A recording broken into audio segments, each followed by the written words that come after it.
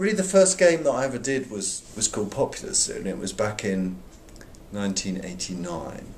And the weird thing is that the world of making computer games is kind of like it was, it's kind of the same as what it is now, in that just recently in the last 2 years you've got a lot of these small developers coming up, and they're doing apps, and they're doing things for the apps, and they're doing things for Facebook, and things for XBLA and for Sony Home, and you know, just around where I live there must be about 5 of these developers, and that's exactly what I was back in the early days of Populous. And I just, me and a friend of mine, we just worked on this crazy idea about this game where you could raise and lower the land, and we kind of called you a god, you weren't really a god. And the amazing thing back then, like now, is, you know, there were 100 games being released a week, and there were loads of different machines. There was Atari ST and the Amiga and the Amstrad and the Sinclair Spectrum, and there was just tons and tons of different machines. Just like now, you've got the iPhone and the Android and Facebook and, you know, a whole load of platforms. And this game came out, and we thought, oh, you know, we didn't know what we were really making, and we released it, and it was just unbelievably successful.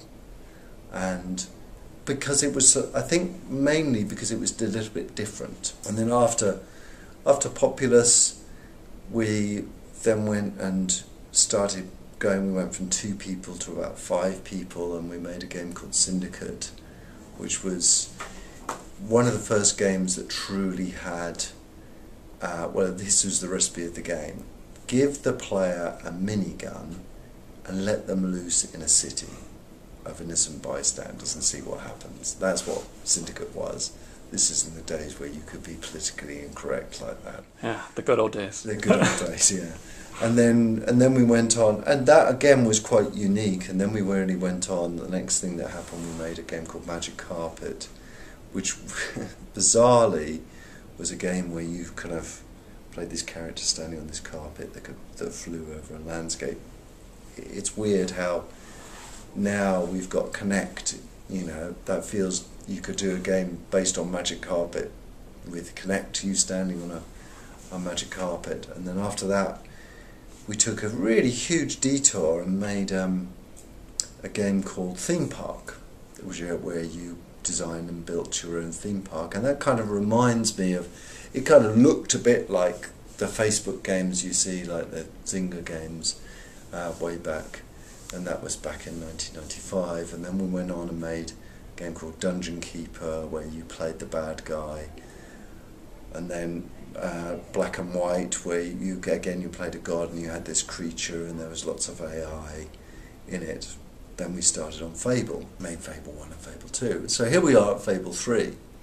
And the funny thing is, if I go back over all those games that you've seen, Fable 3 has bits of all of those games in it. You know, there are some unique things in Fable 3.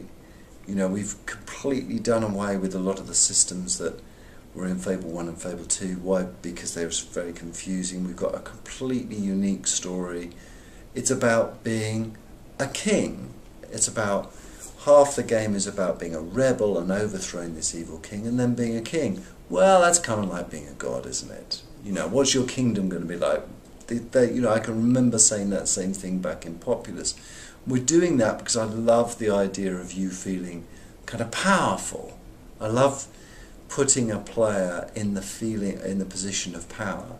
And I love the idea, and even back in the Populous days, it was all about, okay, you could cast an earthquake, but all these little people all got killed and drowned and sunk in swamps. You know, do you really care? Well, not really, because I just want to cast earthquakes. Well, it's the same in Fable 3. When you're king, your kingdom can be the most horrible place on earth, you know, where the people are suffering. Do you care? And that's, you know, that's interesting. In Fable 3 we've got this completely unique weapon system where, you know, a lot of Fable 3 is about fighting. And, you know, I was getting a bit bored with fighting, to be honest with you. I mean, not only in Fable, but in a lot of games, because what I love in games, I love new weapons. I love finding and discovering new weapons. And what we wondered in Fable 3 is there's something we could do with that. And so the weapons in Fable 3, instead of you finding them randomly in chests, the weapons in Fable 3 you make. They start off as this plain simple thing. It's just a sword, just looks like a normal sword. And as you use it, as you kill and defeat and win battles, the style of your button presses on the controller, what you kill, how you kill them, means that your sword will slowly change and morph to be unique, totally unique to you.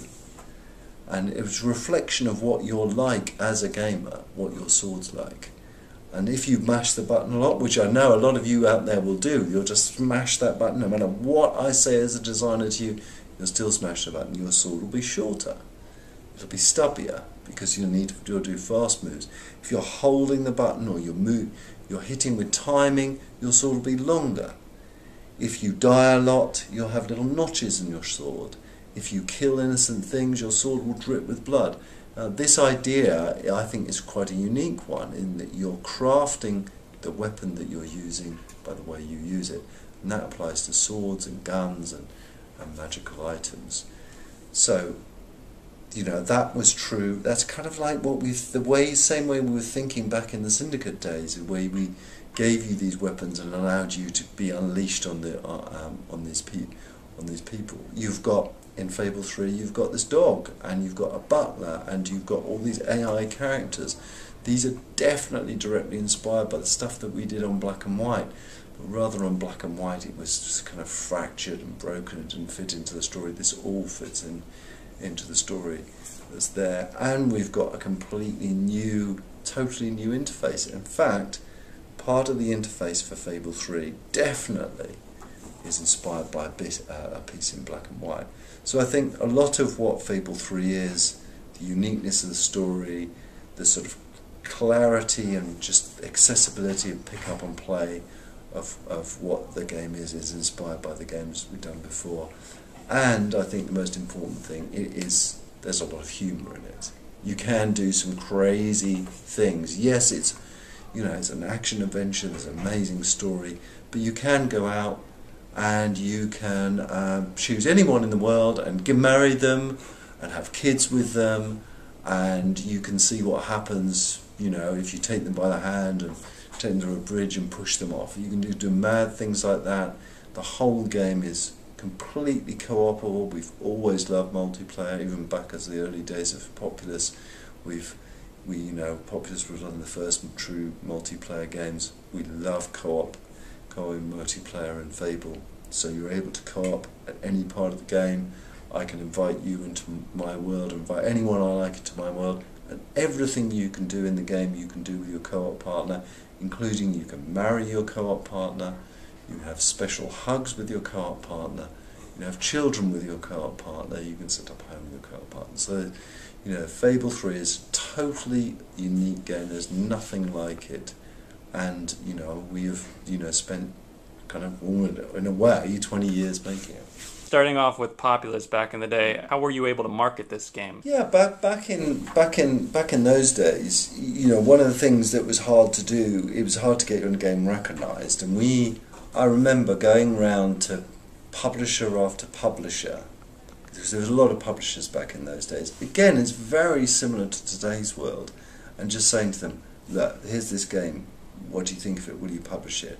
I think we had 11 rejections, and a lot of publishers once said, well, that's fantastic, thank you very much for showing it. Can you give the little people laser guns, and can they shoot each other, and can we? No, this is the game. It's it's all about building landscapes, and so it was really hard to get it out there. And then what happened bizarrely is it was totally picked up by the Japanese people over in Japan, and they became totally obsessed with Populous. And there was a Populous comic, there was a Populous. They even did these crazy things, like they had the Japanese Symphony Orchestra do an hour-long concert inspired by the sound effects in Populous. I mean, it was just mad obsessiveness about this game, and that, you know, that kind of word of mouth then spread out throughout the world, and that it then, you know, it kind of went on to sell 4 million copies, which in those days was just you know, amazing. Weirdly, bizarrely, Fable 2 sold almost exactly the same number of copies as the original copies. And so are you expecting Fable 3 to sell nearly as many, or way above that? I mean, you know, I'm the designer of the game. You know, whenever I design a game, I truly, honestly believe that every person on the planet will sell their children to buy a game, and it'll sell at least, you know, the population of America. You know, that's my win scenario, is, you know, 250 million people will play it or something ridiculous like that. So how's Kinect coming along for you? Yeah, I mean, I've been doing a lot of work on Kinect and a lot of designing for Kinect. I think, and it's, you know, this is not just me saying it because I'm, you know, a Microsoft employed person these days, but I think it's a really important device. I think it's a fantastic device. It's a completely new way of interacting with computer entertainment. I think it is going to give rise to a whole new breed and generation of games which we haven't even seen or imagined now. And you know, if you wind forward a few years' time, I think we're going to be looking back at something which is going to obviously change what everybody thinks of computer games, because it's, what's so brilliant about it, it is completely effortless to interact with. It's not like a controller.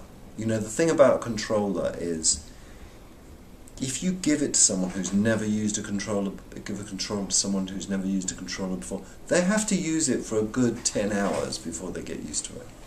That's like skateboarding. It's like learning to skateboard. But with Kinect, is literally, the brilliant thing is you walk in front of it and you're there, and that is a fantastic thing. And that's me purely talking as a designer. It's not me talking as, you know, someone who's reading out a script. It's, you know, it's true. That the only thing is that it makes people like me really sweat. So it's difficult to... Well, the problem is it throws away every rule that I have, because if you can imagine, you know, over the 20 years, I've either been designing for the mouse or I've been designing for a controller. And, you know, I don't have to think about which button you press on the controller to swing your sword. It's easy. It's a blue button. It's always the blue button. I don't want to have to think about how you pause the game. You press the start button. It's true in every single game. So it's effortless to design for the controller. But when you take all of that stuff away, it means that I start designing a game with a totally blank sheet of paper. Not with a piece of paper which is already filled up with half a dozen rules, which are there. So it makes my life really tough. But, you know, to discover great things and invent new ways of entertaining people, then really something like Kinect is a fantastic enabler of that. Cool. Gosh, those were amazing lines, weren't they? They were very good, yeah. Thank you very much, man. Yeah.